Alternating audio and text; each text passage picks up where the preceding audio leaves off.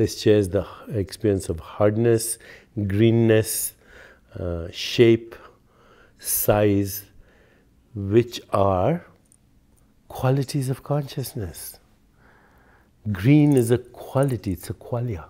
Hardness is a quality, it's a qualia. So shape.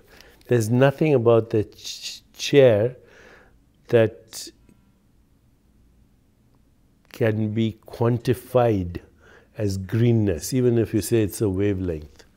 But then as soon as you say it's a wavelength, then you say, how does that wavelength give me the experience of green? So even the idea of a wavelength is an idea, okay, in awareness.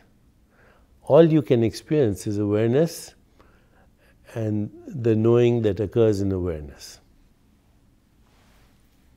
Everything else is speculation, which is also happening in awareness.